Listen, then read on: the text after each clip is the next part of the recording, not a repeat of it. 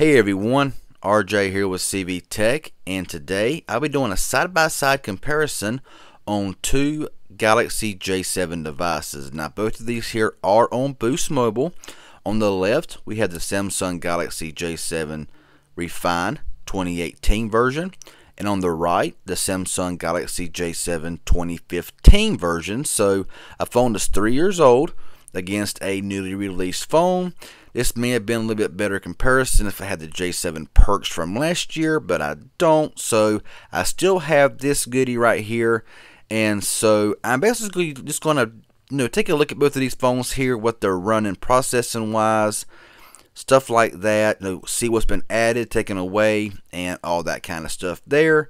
I know the 2015 version is hard to get now unless you buy it maybe on Amazon, eBay, somewhere like that, but I just think it's really good to look at a phone from 3 years ago versus a phone that was just released and see what the differences are. So on the front here, you really can't tell much difference other than the colors of the phone. White here with this really nice gold looking color here. On the left top you'll see the camera, right top is the camera. However, the 2015 version has a front flash. So that's very missed here on the 2018 version. This version here had a flash, but this one didn't. Now on the bottom here you'll see the same physical clicky home button and the recents and back button there in the same place. Now here on the left we have the volume rockers. It is spaced on the 2018 and it's one solid volume button there on the 2015. On top you will see just a secondary microphone there. Now look at it here.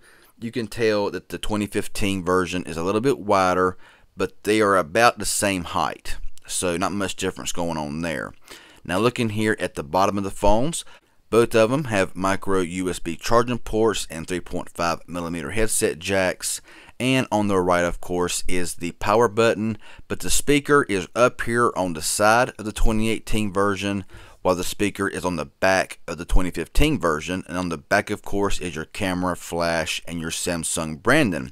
Now one thing that's different here that has been removed from this version here is the fact that the 2015 version, the back can be removed and you can replace the battery if you need to.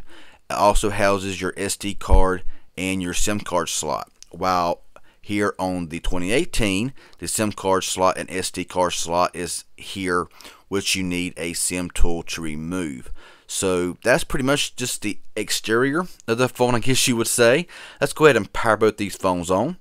Okay, so upon turning the phones on, one thing that you will see different here, maybe not on camera so much, but in real life you can tell. Best of my knowledge, the J7 Refine has a 720 by 1280 TFT display, while on the J7 2015 has the same 720 by 1280 but it's Super AMOLED. So the colors pop a lot better, the screen just looks a whole lot better here on the 2015 version. Now swiping around, both phones still feel very snappy. However, usage of the 2018 version does feel a lot more snappy. I got Nova Launcher added and it just feels very fast and not really have much of an issue. Nova Launcher here as well. This one right here, it might choke up a little bit here and there and kind of stutter a little bit more than 2018 version. Let's go into CPU-Z just to look at a few different specs here between these two devices, and a speed test will be coming as well. So here we are running the 1.6 gigahertz octa-core Exynos 7885 processor, as you can see right there. Like I said, 5.5 inch display, 720 by 1280, 2 gigabytes of RAM, and you get 32 gigabytes of storage. Now looking here at the 2015 version, it says 1.36 gigahertz, but it's 1.5 gigahertz. It is an octa-core Snapdragon 615. It also has a 5.5 inch display. You'll see 720 by 1280 there as well. It has the same 2 gigabytes of RAM. So Samsung did not improve the J7 after 3 years. From 2 gigabytes here, 2 gigabytes there, you would have figured they would at least add an extra gig or even double the gigs. But you'd only get 16 gigabytes of storage here in this model. So going from 16 to 32, people are like, well, a big storage improvement. Well, not really. Not considering that this phone is 3 years older And this phone has a Super AMOLED display and a front flash, and there's more. So let's go ahead and go back home here.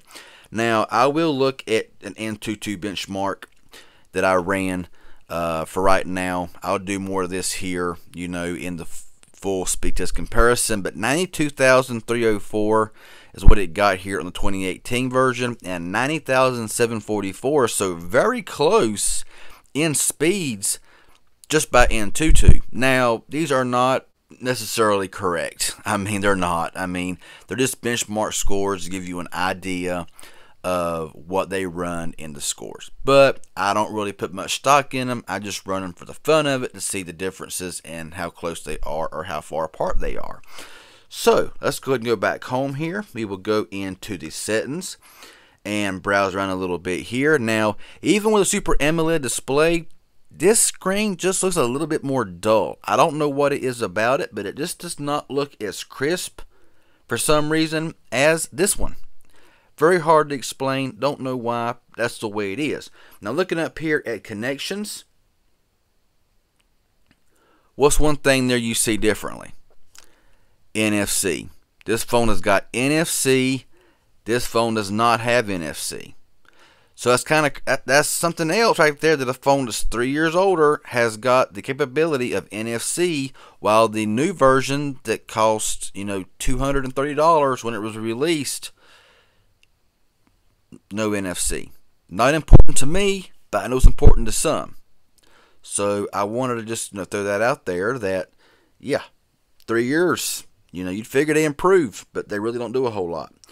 But looking at these phones here, they look almost the same. I mean, you have your device maintenance here, advanced features, wallpapers and themes, display. I mean, basically, they're the same looking phone. Now, this phone did come out, I believe, was Lollipop, 5.1 Lollipop, but it was updated to 7.1.1 Nougat, and you're running Oreo over here. But yeah, going to device maintenance here, and you can run these here, and let's go ahead and let these here clear out. 98% on both, so we're going to optimize them both.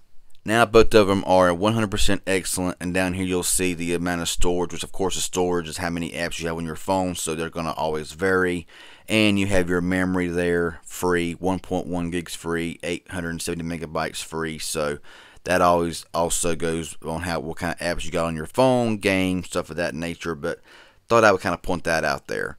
So, I mean, really, are the phones that much different? Yes, the 2015 version is not as fast in gaming performance and stuff like that as the 2018 version, but I gotta say, I mean, this one right here has NFC, it has Super AMOLED display, has a front flash, lacking all of that here in the newest model. You know, that's one thing that I never understand. Now, I want to go into the camera for a brief moment and just look at a few differences here. You're going to swipe this way here and swipe this way here.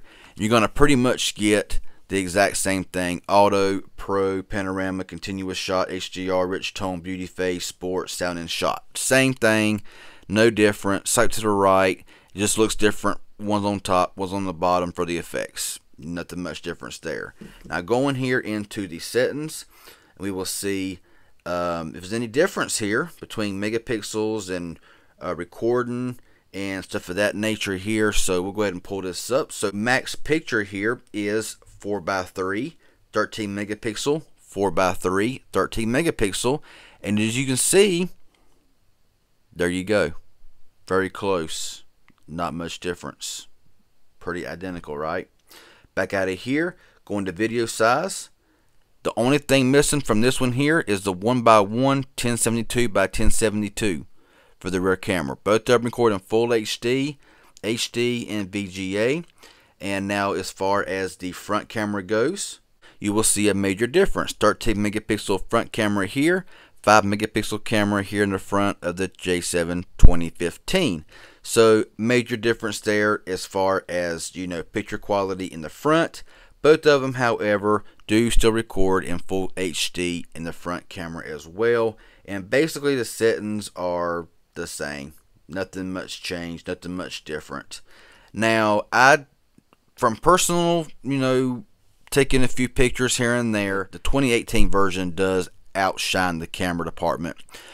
Even though with the same rear 13 megapixel camera, full HD, it does seem to be better here on the 2018 version, J7.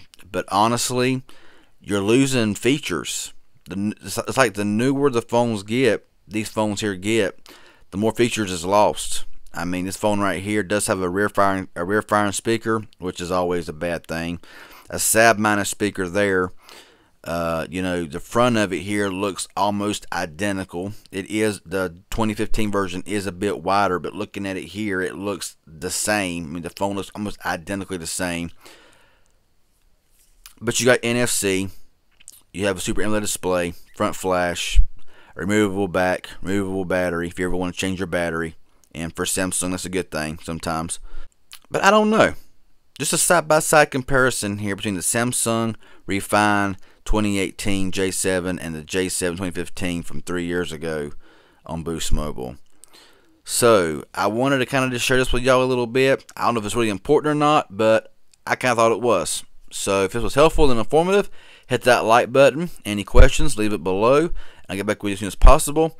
If you haven't subscribed, hit that subscribe button. Hit that bell for post notifications. That would be awesome. Y'all have a good one. Thanks for watching.